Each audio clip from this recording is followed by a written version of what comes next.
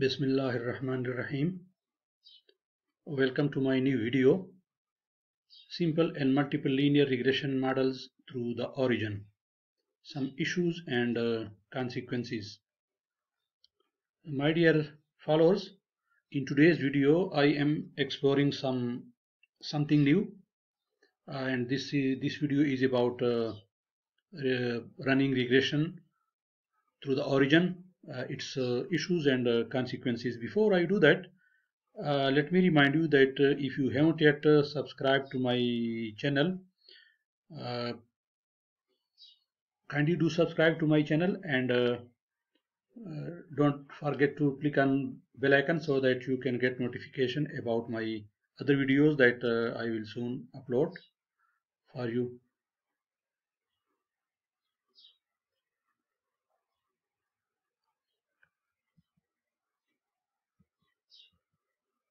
So let me first share with you the data. This is some hypothetical data, and this data is this column number 1 shows serial numbers. These are sale revenues, these are cost of production, this is profit, this is advertising expenditure, and this is quality control. And all these data are on 1000 rupees, Pakistani rupees.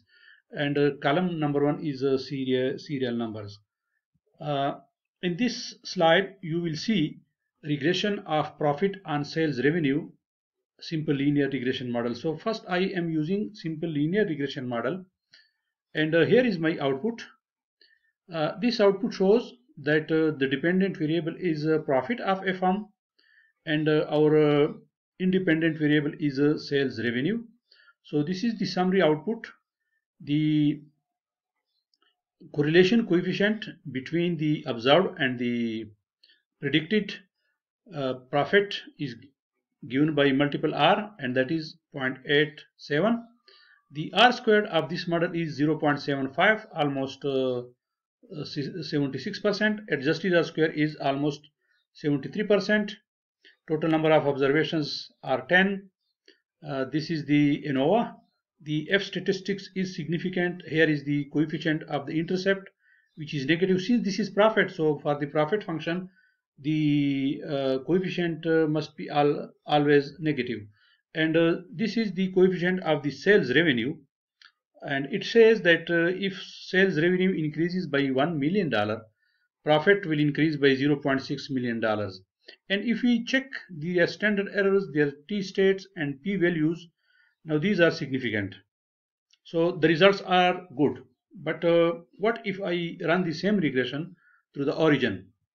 So here I again regress profit on sales revenue, but this time I suppress the intercept, because if there is no sales revenue, then there will be no profit of the firm.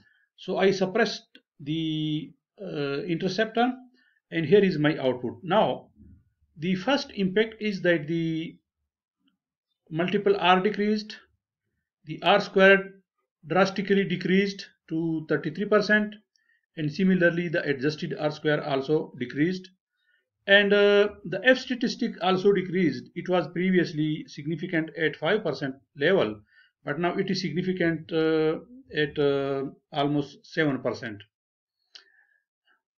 And this time the coefficient, previously it was 0.6, now the coefficient is 0.05.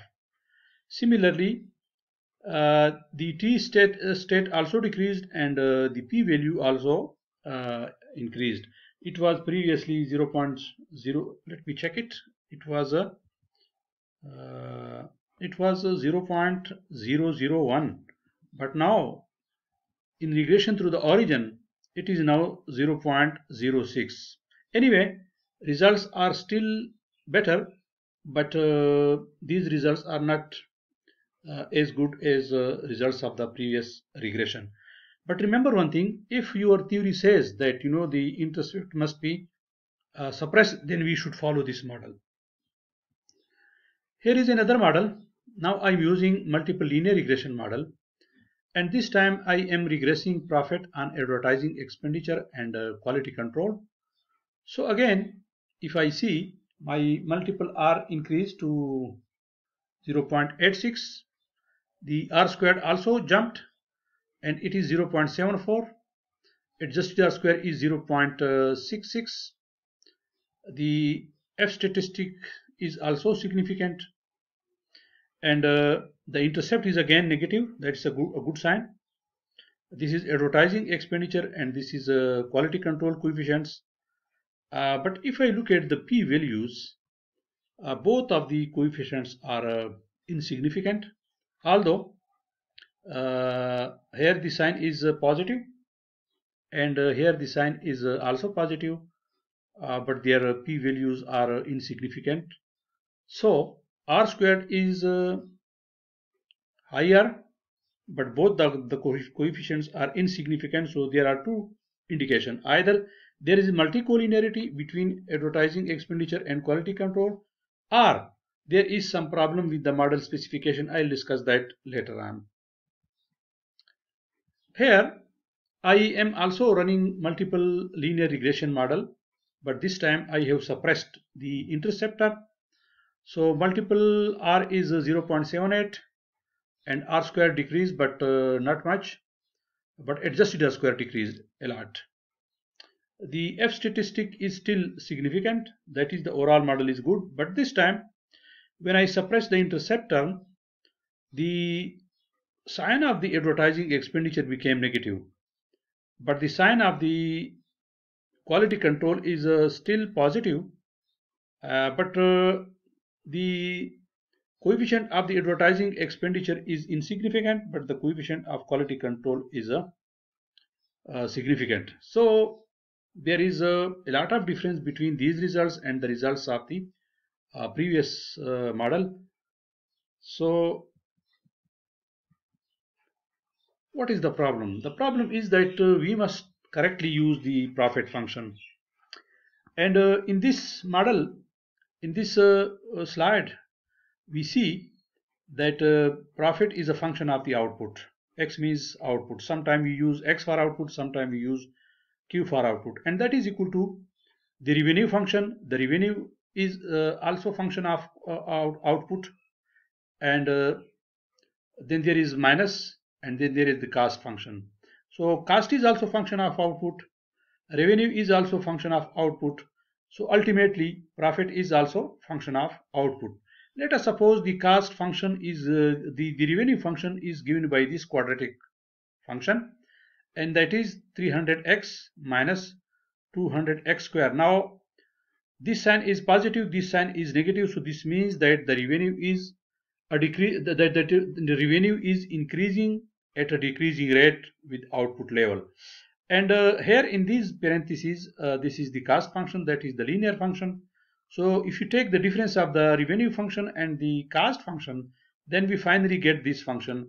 And the profit function is also a quadratic function, and it also shows that it is increasing at a decreasing rate. But it depends upon how your cost function is. Now in this case, cost function is linear and the revenue function is quadratic, so the profit function is quadratic. But usually the cost function is a cubic. Like in this slide you will see that let me start with how profit function is derived. Let us suppose this is the inverse demand function, and P is a function of Q and this. Now if I want to let us suppose that my cost function is quadratic and it is given by this equation. C is equal to 0.04 q raised to the power 3 minus 1.94 q raised to the power 2 plus 32.96 q. Now from equation number 1, we obtain the total revenue function of the same monopolist firm as given by this. R is equal to P times Q, that is output multiplied by price gives us total revenue.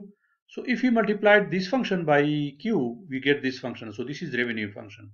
Therefore, the profit function of this firm is equal to profit pi is equal to R minus C, and if we subtract this function from this function, then we get this function. So the profit function here will also be quadratic. Okay, and it shows that this time the profit function is not cubic, but it is a quadratic. So the problem with the previous regression equations were that I did not specify the model correctly, and then when I suppressed the constant term, then the results were haphazard. But usually we have profit function like this, and there is no intercept, and it means that if output is 0, then profit will be 0. So this is the linear term, this is the quadratic term, and this is the cubic term. So ladies and gentlemen, you must be very careful whenever you are specifying regression, whether your regression should be through the origin or with the intercept term. So for some regression, usually all the softwares take or include the intercept or the constant term by default. But sometimes you must obey the theory, and according to the theory, then you should suppress the constant term. Like in the profit function, we will suppress the intercept term. So this is the right thing. Ladies and gentlemen, thank you very much for watching this video. And let me also share with you in Excel how I did that. Here is my Excel file, and you know, the same data that I have used in the slides.